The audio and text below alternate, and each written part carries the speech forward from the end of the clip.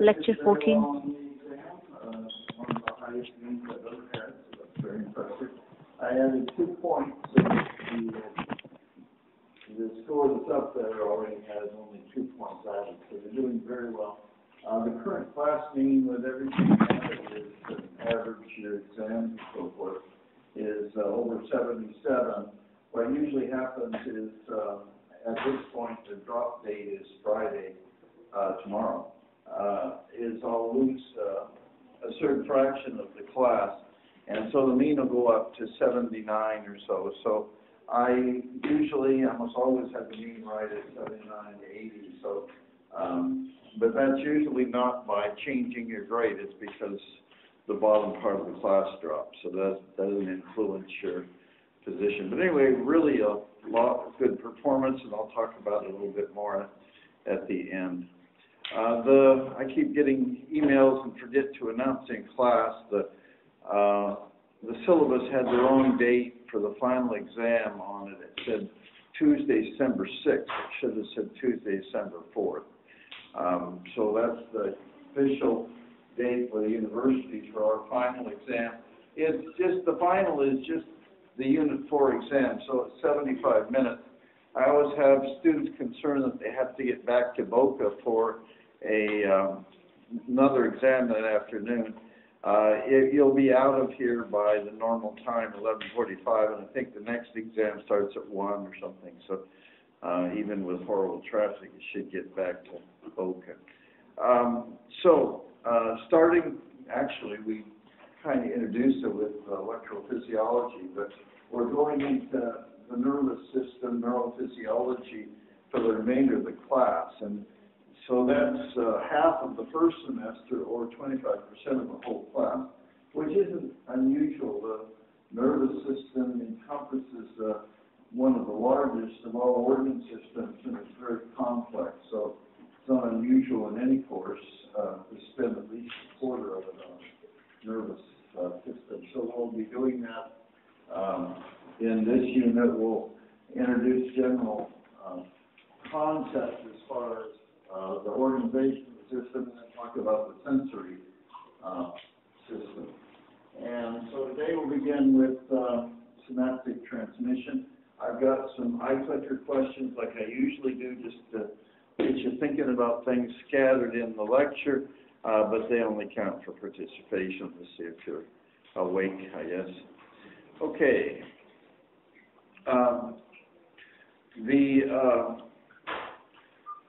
Today we're going to talk about synapses, and this material's in Bourne Volpate's chapter.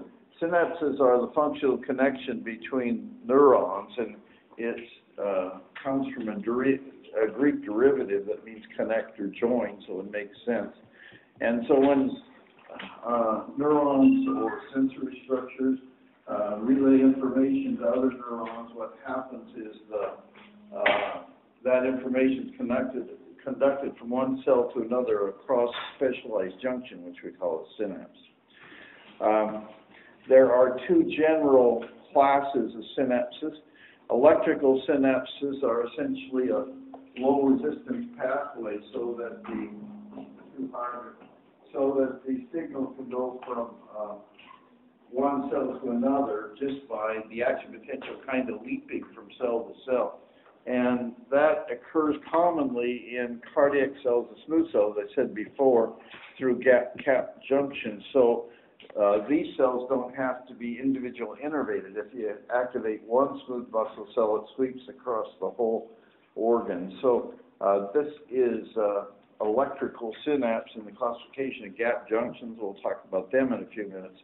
The other more classic type of junction that you usually hear about are chemical synapses, and this is when one neuron connects to its next neuron in sequence, and these are polarized junctions. In other words, the communication always comes from what we call a presynaptic ending to the postsynaptic ending. It's only one directional, where electrical is bidirectional.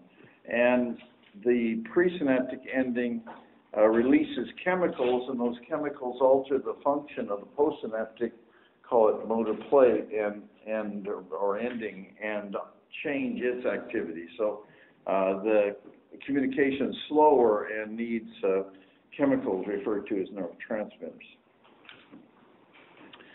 The synapse we first studied in detail was the neuromuscular junction, and the reason it was studied so much is it's very accessible. It's not, we didn't have to go into the dorsal cavity, into the cranium, or through the spinal cord, through the vertebrae. We could just reach it at peripheral sites, and it's fairly large as junctions go, so it was obviously easy to be studied, much easier than any other synapse. So most of our initial information about synaptic function came from this neuromuscular junction.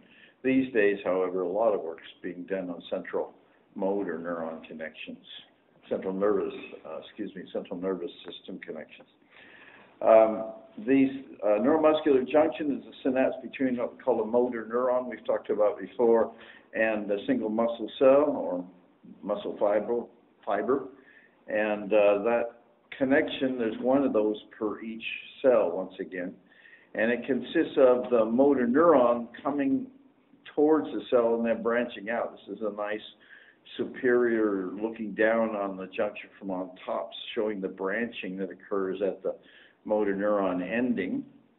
And there, at that ending in the what we call a presynaptic side are multiple vesicles, and these vesicles contain the neurotransmitter chemicals. So many little stored vesicles, each containing some of that neurotransmitter. And this nice that post-junctional membrane looks like it has many folds, and on all these folds are multiple receptors, which here are represented as those green dots. So there's a tremendous amount of surface area that allows increased possibility that that chemical unites with some receptor. Thank you. Okay. Is that right? Yeah, there we go. Good. Thank you. Sorry to bother you. No bother. Okay. On a neuromuscular junction, this post-junctional surface is called a motor end plate or end plate. In a nervous synapse, it would be just called the postsynaptic membrane. But in neuromuscular junctions, we usually call this the motor end plate that's on the sarcolemma of the muscle cell. So just to begin with, the very simplest introduction to the steps of neuromuscular conduction. The action potential, which we spent a lot of time talking about in the last unit, is conducted down the motor neuron and reaches the presynaptic terminal. And what happens there is it depolarizes some voltage-gated calcium channels, and that's indicated here on this figure by number 1. And these open up as the membranes depolarize and increase the conductance, my G symbol for conductance, so elevate the conductance of calcium through those channels. And so calcium rushes in, of course, down its very high gradient, concentration gradient, about 100-fold gradient. It increases the presynaptic ending's calcium concentration. This leads to, and we'll go into this in detail in a second, a series of changes that end up releasing the stored chemical, or those little synaptic vesicles. And then the chemical diffuses across the cleft, and they're coupled to a ligand-gated receptor. And there's all kinds of these receptors, which we'll talk about off and on during the class. But this is a ligand-gated receptor. In the case of neuromuscular junctions, these are the receptors on the motor end plate. And when the ligand couples to that receptor, it makes them permeable to cations, usually both sodium and potassium. This is the classic acetylcholine neurotransmitter, which is the neuromuscular junction mediator. So all neuromuscular junctions the neurotransmitter is acetylcholine. When acetylcholine hooks to its receptor, it equally increases conduction to both sodium and potassium, and that induces what we call an end plate potential. EPP stands for end plate potential, which is a depolarization of the sarcolemma. So it's just like a threshold simulation. The muscle membrane depolarizes from -80, whatever it is, millivolts, on down to -30 or -50, and that causes an action potential. And that action potential will open up other voltage-gated sodium channels, so it will be conducted all the way through the cell. In fact, down those T tubules, it's represented here by number 4, and there it opens up the calcium channels down there, what we call the voltage-gated calcium channels, or DFP channels. And then that opens physically the ryanodine receptor, and calcium rushes out. So those are all those events of excitation, contraction, coupling that we've already been through. So if you want to turn on your eye filters, just to think about those things which we talked about up to now.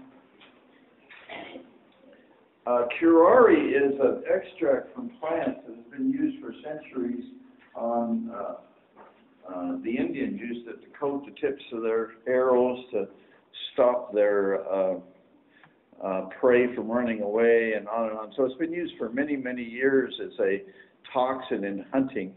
And it binds to the acetylcholine receptor we were just talking about, and acetylcholine can't bind to that motor end plate receptor if it's already occupied by curare, so it blocks access to acetylcholine to that receptor. So this would stop the events after one of these. So if you go down A, B, C, D, which event will not occur in the presence of acetylcholine? Go ahead and start the little. This is just participation, just to make you think about what we've been talking about very simply.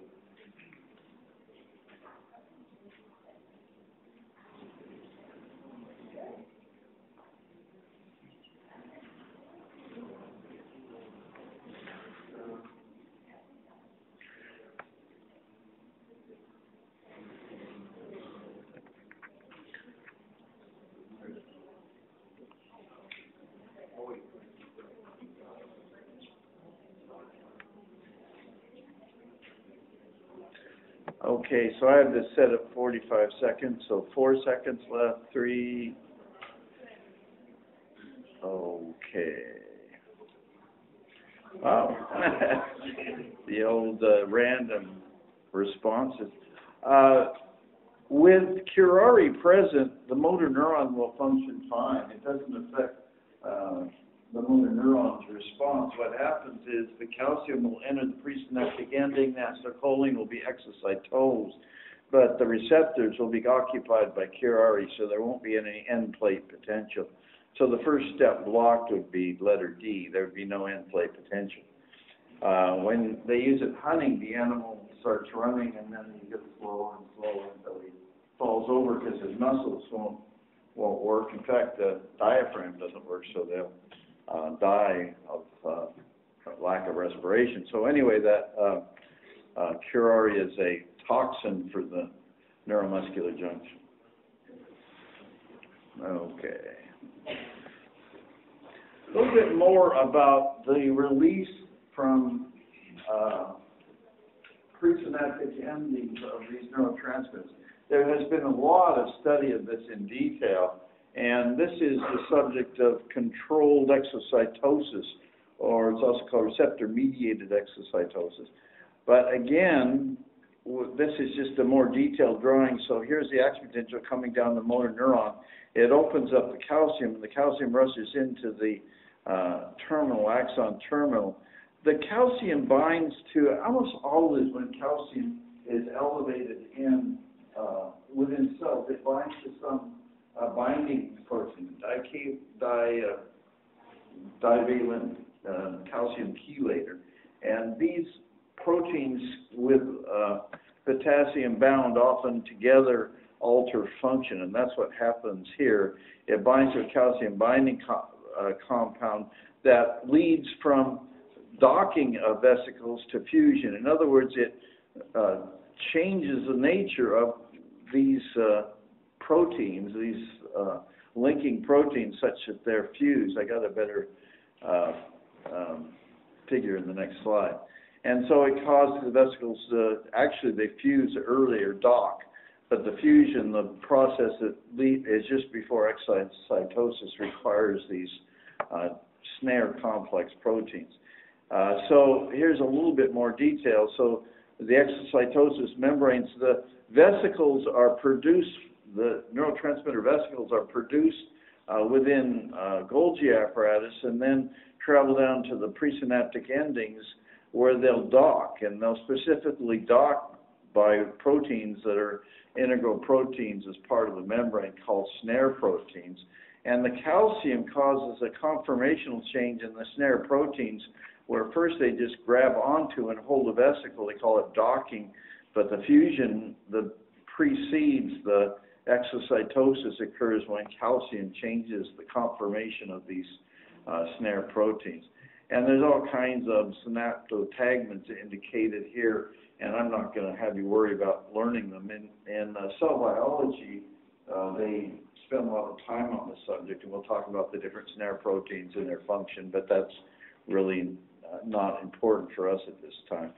But the calcium, all I would like you to know is calcium changes the configuration of those snare proteins such that exocytosis occurs. So it's calcium-mediated exocytosis, which is a very common way that not only neurotransmitters are released, but also a lot of chemicals such as hormones. A lot of hormones are released by calcium-mediated exocytosis. And we'll refer to it off and on during the class. Often the membranes for those vesicles ends up part of the presynaptic ending, as you can see, and then it ends up being folded back up by another group of membranes and reused to make more vesicles. So the whole system is very frugal in using all the parts again, a lot of recycling going on. So don't worry about learning the fusion proteins of the snares as far as there's all kinds of, just like you to know, the calcium triggers the exocytosis process, and it involves changing conformation of these proteins. We've got a lot of what we know is because of these toxins, as I said repeatedly, and there's a couple of toxins that affects this exocytotic process. One of them is botulinum, which you've probably heard of, and another is a tetanus toxin, and both of them block the snare complex, and so docking and fusion and neurotransmitter release don't occur. And there's a nice figure I put in here about how botulinum toxin is taken into the cell, and then part of that toxin breaks up or fractures the snare proteins so that they won't dock and even fuse. So anyway, what happens is in botulism poisoning, the patient in early stages loses smooth muscle activity and vomiting and diarrhea and so forth. Eventually, paralysis of the respiratory muscles will cause death. So it's obviously a very serious problem. You've probably heard about the use of botulinum, however, for cosmetic uses, and this is very small concentrations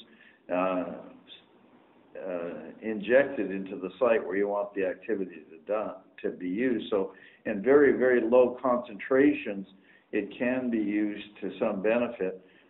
Tetanus toxin, in contrast, only seems to attack a certain family of cells within the central nervous system, particularly in the spinal cord, and these are inhibitory neurons. So unlike botulinum, tetanus causes the opposite. These are inhibitory neurons, and so you have profound excitation. So the patient has so many, the reflexes get more and more extreme and can end up in spasms or tetany, and hence the name. So the opposite effect, because you're blocking exocytosis of inhibitory neurotransmitters, a subject we'll be talking about in the future. We also often have both a balance between excitation and inhibition in the system, and tetanus affects the inhibitory release. Some of us, especially up north here in our northern campus, have more use of this toxin. A little bit of negative bokeh comment. Okay, I was talking about how I'm trying to think of the right word, but how we recycle the system, and it's very frugal, I guess is the word I'm trying to get to, in its use of the elements. So not only do we recycle the membranes from the vesicles, but also the neurotransmitters themselves. And there's another purpose of this. So out in the, we call it synaptic cleft, the space between the presynaptic and postsynaptic membrane, there's an awful lot of this enzyme called acetylcholinesterase.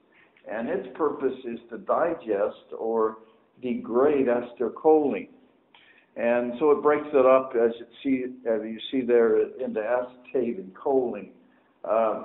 And there's two purposes. One is you don't want that reaction to keep going on. In other words, instead of having a muscle twitch and then relaxation, if you kept the muscle activated, you keep having contraction and contraction. So every reflex has to have something that shuts it off, and this shuts that acetylcholine off, takes it off the receptor, and reverses the effect.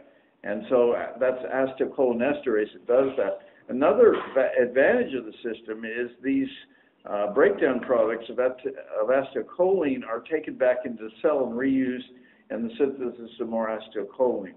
So it stops or limits the response, plus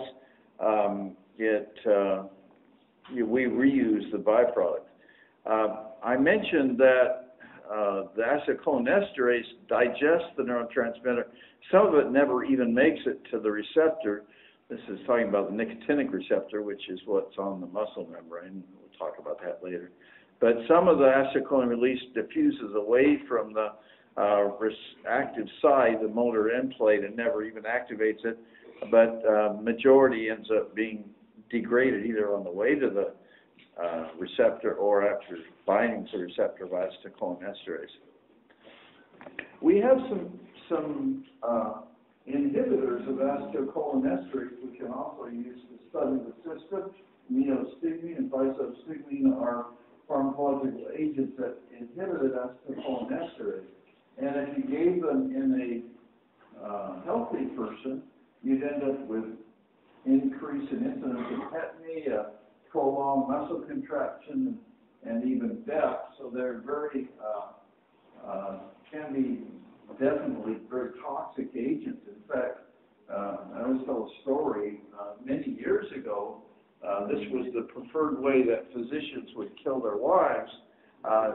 Extreme small amount of physostigmine can be injected into a person, and it's metabolized very rapidly, so it's very hard for a toxicologist or a pathologist to figure out the cause of death. It looks like a person died from some respiratory failure, which was actually spasm of the diaphragm. It's hard to diagnose the reason, but we do have increasing ability to find it. I have some in my office. If you have someone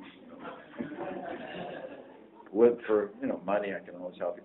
Anyway, so these are drugs that would cause tetany and death, but they do have some therapeutic value again. There's a disease called myasthenia gravis, and in this disease, as in many autoimmune diseases, our own immune system attacks the receptors for acetylcholine. So they start degrading, and you'll have fewer and fewer receptors for acetylcholine. And in people with this very serious disease, they gradually get weaker and weaker muscle activity. Occurs over a long period of time. And as their muscles get weaker and weaker, they're able to do less as far as get around their environment and so forth. Well, if you give them physostigmine or neostigmine in small amounts, that prolongs the acetylcholine, and it'll help to overcome the muscle weakness and fatigue in early stages of the disease. So it's useful because it prolongs acetylcholine being available for the few receptors that are there. So that's kind of an introduction to chemical synapses. I'd like to talk about electrical synapses for a while. Electrical synapses, molecularly, we've talked about them before, consist of these essentially columns between two cells. Unlike a chemical synapse that has a delay, mostly because of diffusion time of the chemical, electrical synapses have no synaptic delay, instant communication from one cell to another, and as I've already said, the communication occurs bidirectionally from one cell to another, vice versa, where chemical synapses can only occur presynaptic to postsynaptic cells. They're composed of 6 subunits. The whole unit's called a connexon. The subunits are called connexins, and each individual connexin, pictured here as this purple bar, is a peptide that's mostly an alpha helical peptide that extends an integral protein that extends all the way through the membrane. Spontaneously, these coalesce into units of 6. It ends up forming a channel through the bimolecular leaflet as pictured here. And then these line up end to end between 2 cells, so you have an opening essentially between the 2 cells. The reason we originally called them gap junctions was because they force a gap between cells of 35 angstroms because of their structure. So the gap came from the fact that the 2 membranes coupled, the gap junctions, are held apart by this 35 angstrom space due to the structure of the connexins. When they're clustered in large arrays, for example, in the heart, we call them intercalated discs, but often they're so scattered that they're just gap junctions that are hard to see in anything under light microscopy. But in the cardiac muscle, you can see them. They make a very dark blotch between cardiac cells, so they call them intercalated discs.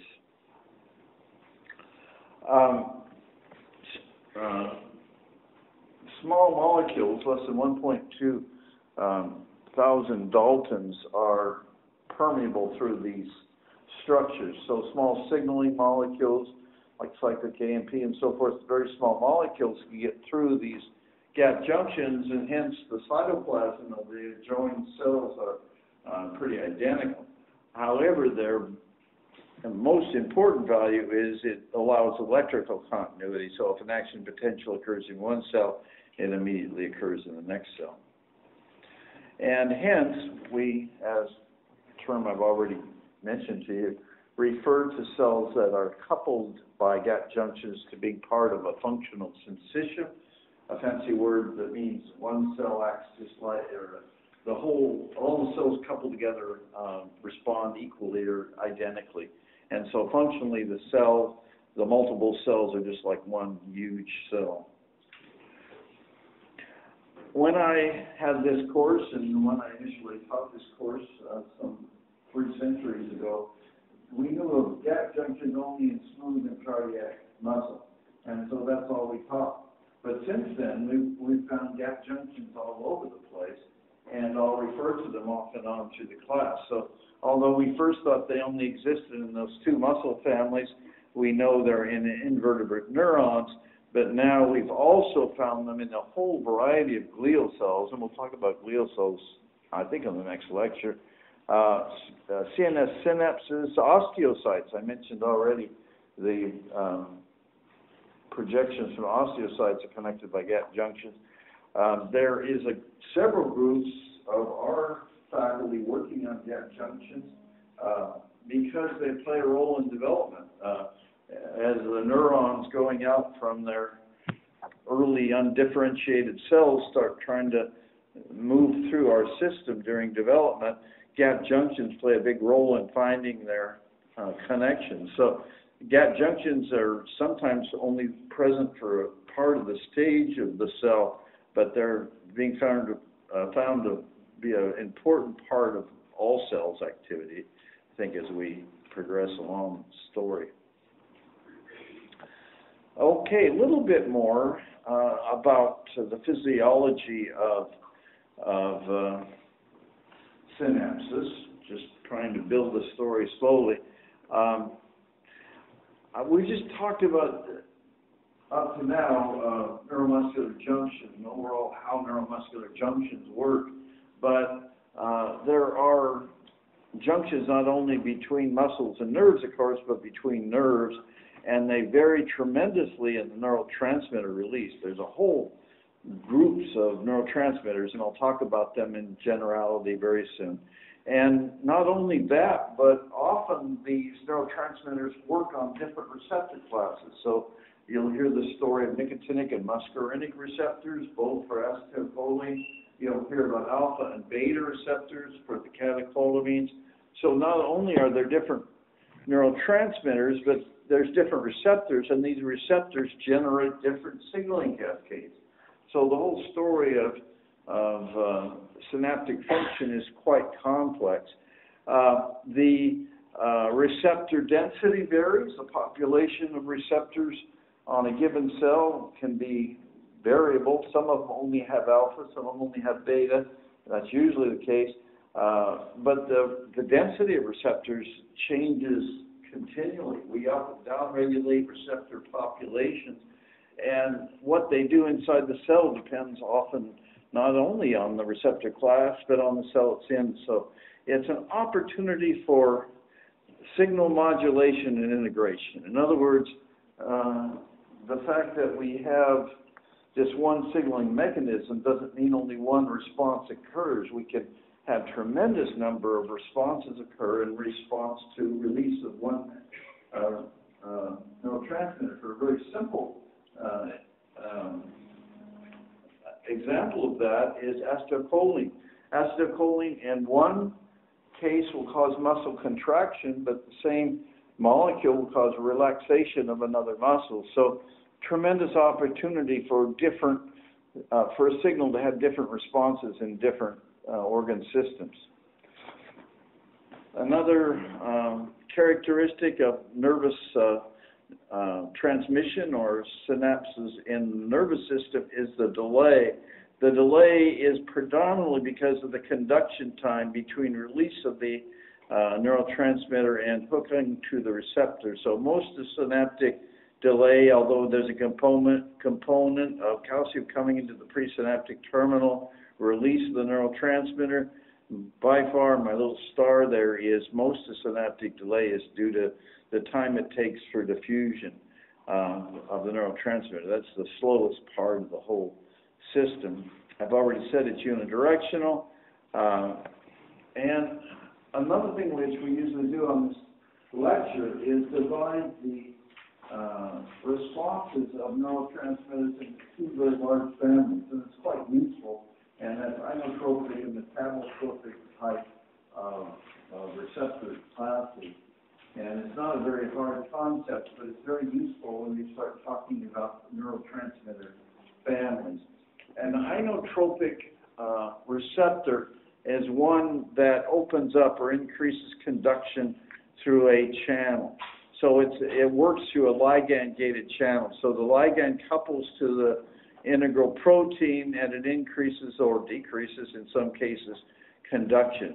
So it alters conduction through some channel of ions, charged ions, either sodium or potassium or chloride, calcium. Those are the major ions we're talking about.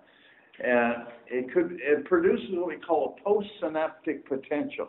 In other words, at the postsynaptic membrane, it changes the resting membrane potential. And you notice I didn't say depolarizes or hyperpolarizes, because both occur. It's all excitatory and inhibitory. But the postsynaptic potential is just the change in membrane potential that occurs at the postsynaptic membrane. The responses of inotropic signaling compared to metabotropic signaling are much, much faster. So although there's a delay, again, mostly because that's a choline or whatever the neurotransmitter release has to diffuse, the delay is in milliseconds. I'm going to talk about metabotropic signaling, and it's much, much slower. We're talking minutes and sometimes longer. So Another characteristic of inotropic signaling is it's relatively fast. And an example is the acetylcholine receptors. This stands for acetylcholine receptor. It's an inotropic type mechanism. This is representing that it increases conduction of sodium and potassium through the postsynaptic membrane. I already mentioned this very briefly, but the postsynaptic potential can either be hyperpolarized or depolarized by these changes in conduction. If it's hyperpolarized, we call it inhibitory postsynaptic potential, which is such a tongue twister. We always say IPSP. And if it depolarizes, we call it an excitatory postsynaptic potential, or an EPSP. I'll be using those terms, the abbreviations, much more frequently than the long explanation. Just as a side comment, because some of you will ask me later, there's also EPPs. That stands for end plate potential. So if you're talking about neuromuscular junction, we usually say EPP, or excitatory end plate or motor plate potential. But what we're usually talking about is central nervous system, so it's EPSP or IPSP. This is a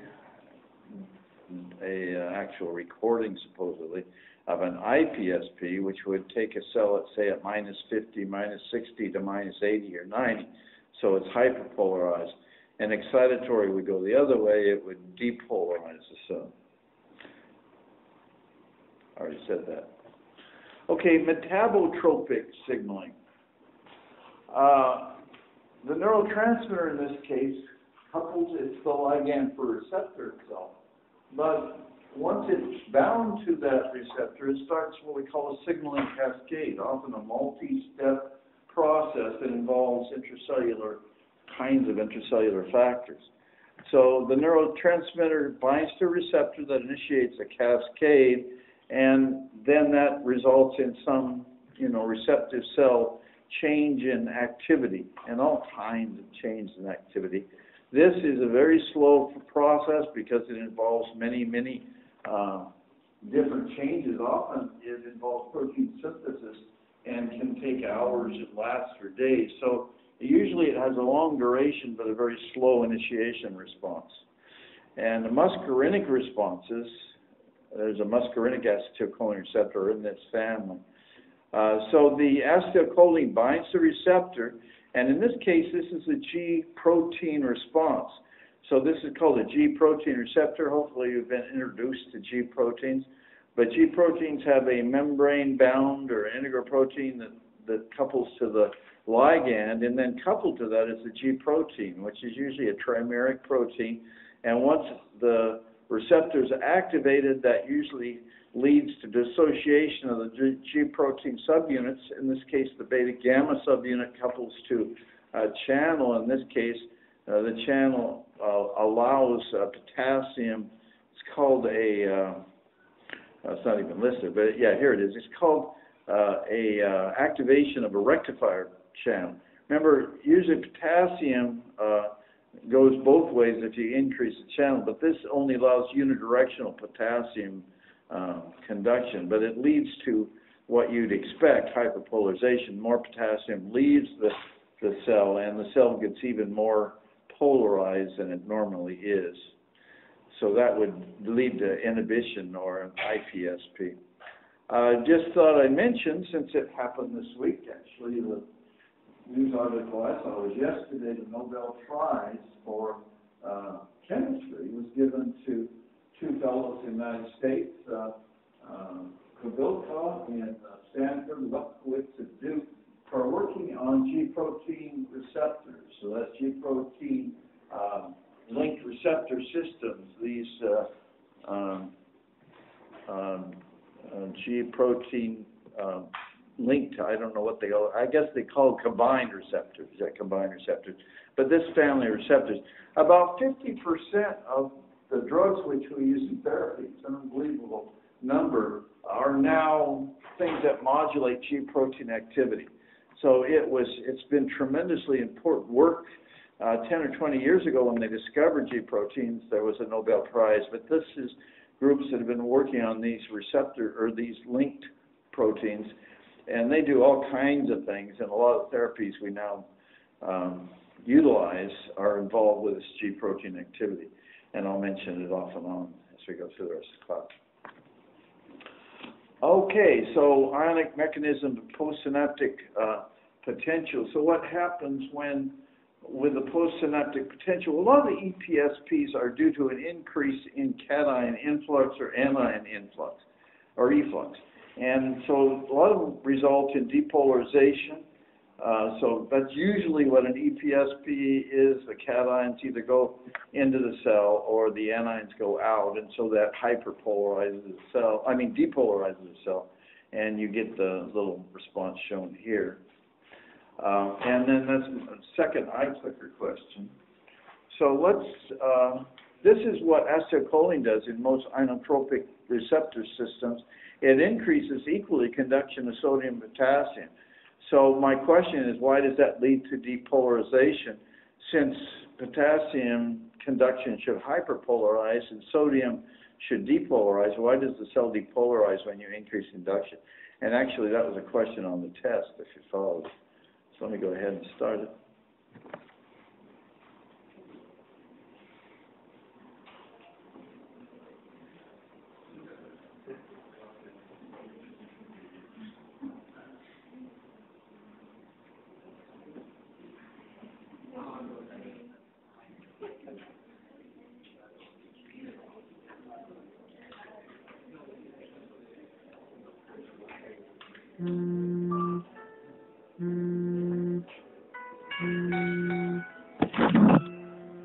Mom's calling. Hi, Mom. Guys want to say hi to Mom? Mom has a first car.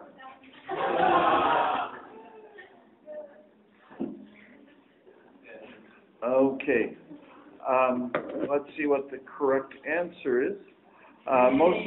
Most of you chose C, and that's the correct answer. A better way of saying it was that the driving force for sodium is much, much, much greater than potassium.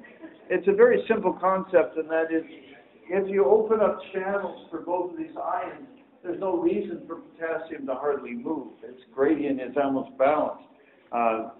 Sodium wants to really go in tremendously. So if you equally open up conductance, the cell you'll have a tremendous depolarization. So anyway, that's how acetylcholine works.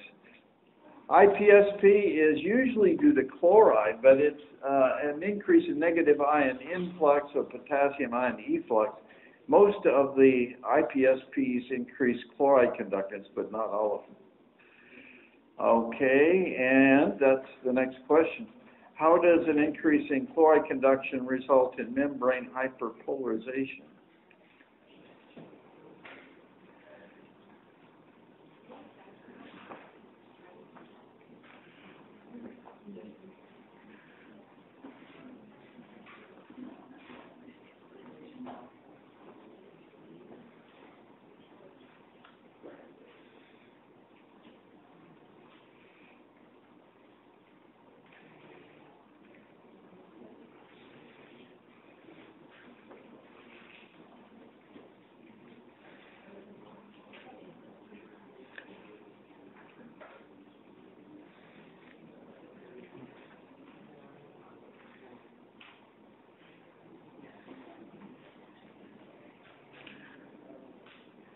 It's rather a hard question, actually.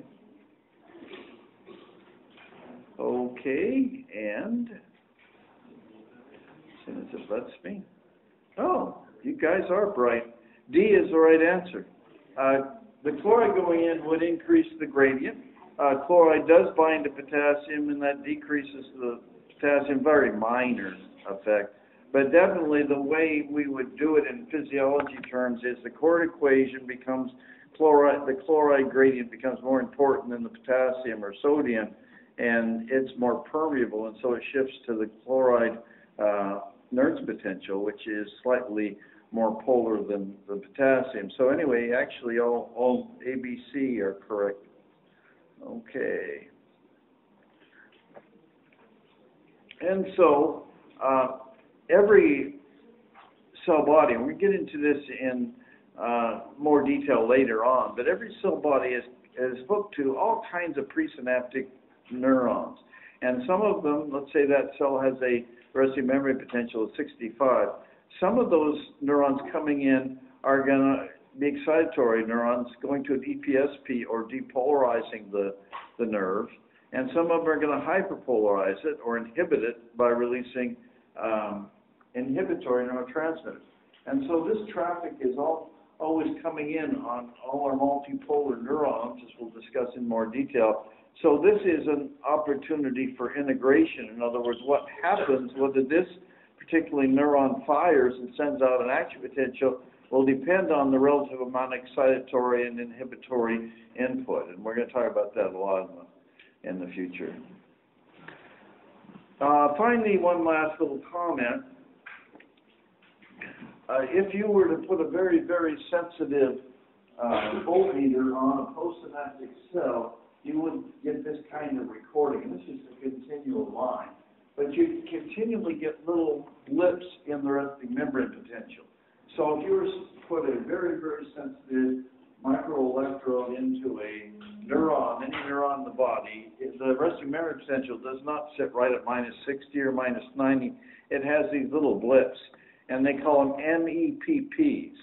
And the reason they occur is we don't hold those neurotransmitters tightly in our presynaptic endings. They kind of leak out every so often.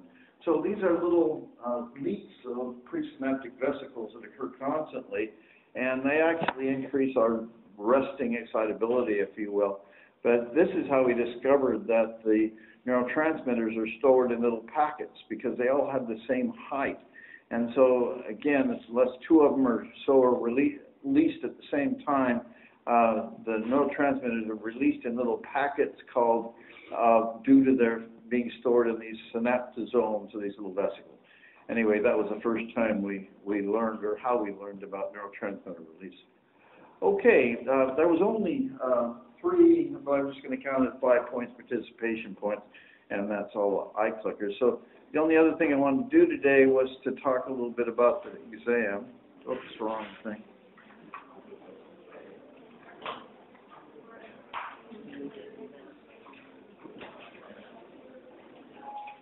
Okay, so as I indicated at the beginning, very, very good results of the first exam. The average was 68%, which is very good for that exam. I gave 2 points per, so that means the mean is 70%. So